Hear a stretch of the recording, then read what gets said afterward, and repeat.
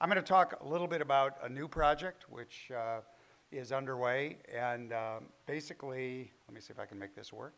Basically, we're building a new building. It's the first new academic building on the campus of Illinois Tech, which is at 31st and State, in about 40 years. So this building is basically about 74,000 square feet of space. It's going to be a hub for entrepreneurs and for innovation. And it's pretty astonishing. It opens October 25th. It's under construction now. It looks like it levitates. It actually sort of levitates. And it's wrapped in this completely astonishing new technology that permits light and heat to come in, and the whole thing sort of operates like a huge pillow. So it's quite an interesting experiment. Nobody knows exactly what's going on in there yet. So that's my job, which is to try and figure out how do you do this. And fundamentally, the idea is a hub and spoke. The idea is internally, it'll be about 50% entrepreneurial and innovation education for every single student at Illinois Tech. It's a required program.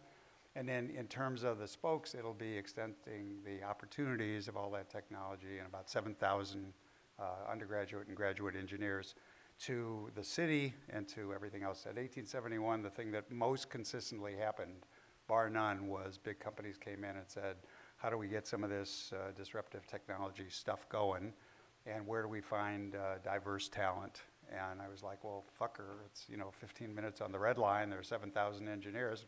Apparently, that was a missed concept. So this is two things. It's a machine to generate entrepreneurial engineers and amazing technologists, and it's a magnet. The idea of the machine is to actually be able to take ideas coming in and to turn them into invoices and then to deal with everything in between. And the magnet is to pull to this pretty remarkable place sponsors and technologists and thought leaders and everything else. And it's a huge change because this is a school that's 127 years old. Not so many years ago, it was basically saved by two guys named Galvin and Pritzker, who each invested about $60 million in the school to reinvigorate it. And this change thing is a constant theme, and it's hard. But one of the things that I've said, and I'm not known for abundant politeness, so I've said that, guess what? A lot of what you're doing here was great like 5 years ago, 10 years ago. It's not tomorrow. And so one of the really challenging and exciting things is to take on a culture like this, which has enormous technology, enormous resources, a huge faculty of talented people, and to change it. And what we've discovered is that people don't really change when sort of an apple hits them on the head or lightning strikes. They change when the heat really builds up, and the heat in education couldn't be more intense right now. And so, I deal with faculty and and boards of directors. The boards of directors are sort of interesting guys. They're like, here's 1,000 reasons why we shouldn't be doing anything. That's okay. And I tell them all the time, it's better that you're nervous and scared shitless than it is to just sort of sit still and let the world roll over you. And as examples, if you don't know, the BlackBerry, this is something we used to live with and it sort of disappeared. But I'll tell you a really interesting new example that is instructive for education. It has to do with music, which was one of my businesses not so many years ago. The music industry changed, as you can see, very, very radically. But here's the message. The message is that nobody stopped listening to music. What they did is they found a different way to access the music. And so the sales went into the crapper, but access has, if anything, grown. It's been more accessible, it's more portable, it's more transportable. And the trick is that the same thing is going to happen with education. And what's so exciting is that half of what we learn across the world is not in school. It's online, it's from YouTube, it's from peers, it's from every kind of program other than that.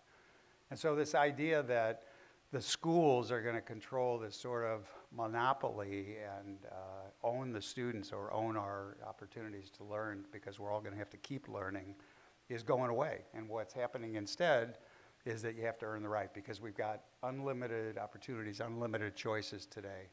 And so this is a view that's pretty interesting. And we have a new definition of loyalty, which I think is important too. It's a little depressing, which is that loyalty means I haven't seen anything better yet. And this is pretty frightening, But that's how we live our life. And so the job of an educator today across any industry, any business, any school is the same thing, which is you have to earn it because things are changing so quickly today. We actually have a term for this. It's called autocatalytic. And what it means is that every single change drives the next change and accelerates the change. And so today, as fast as you think you're going, as a business, as an institution, doesn't matter. The trick is how fast are you getting faster? And if what's going on outside is moving more quickly than you are, then you're heading in the wrong direction. And frankly, today, and this is pretty amazing, but think about it for a minute, today the rate of change is the slowest that it's going to be for the rest of your life, And so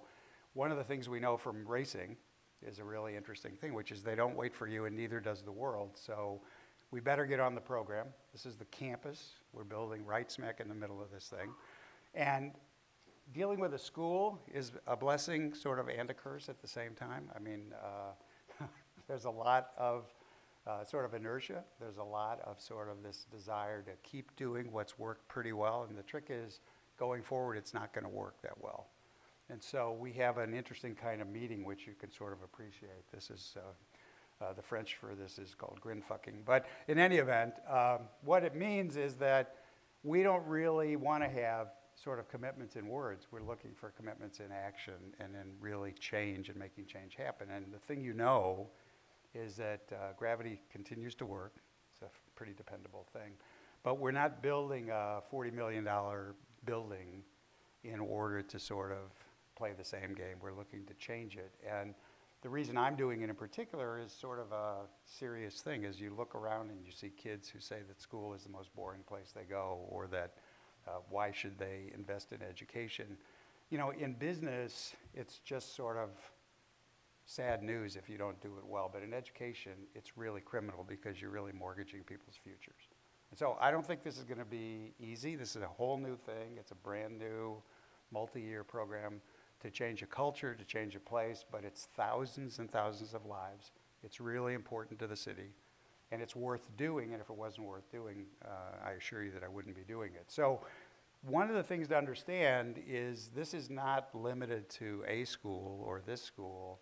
This is the way the world is going to work. The future is not going to be slightly different. It's not going to be a little bit changed.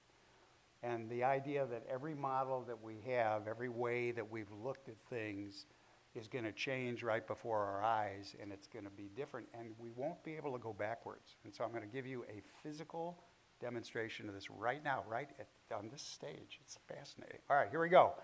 I'm going to show you something, and half of you, because your eyes read from right to left, are going to interpret this as a certain kind of object, and the other half, because you scan left to right, are going to see something entirely different. But once I show you this image, you will see both for the rest of your life. Here you go. Is it a duck or a rabbit? Test it with your eyes. You can see exactly what's going on. And this is one of these things where now you'll know the story. And so the bottom line of all of this is really pretty simple, that entrepreneurs look at stuff everybody has looked at, everybody has understood, and they see it differently. And you don't change the past by just sort of tweaking it. You change the past by coming up with new models, new ideas, really innovation. That's the bottom line. And so a lot of people sort of accept what has been for hundreds of years, sort of that's the way the world is, it is what it is. And we say that the world isn't that, the world is really what we make it.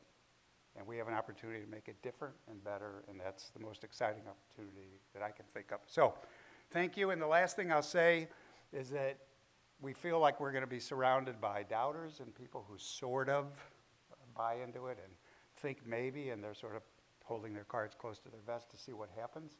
And here's what I say to all of them, that one day pretty soon we'll have the privilege of saying, fuck you. Sorry, anyway, sorry. So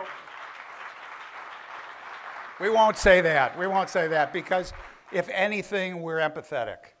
If anything, we share these people's pain.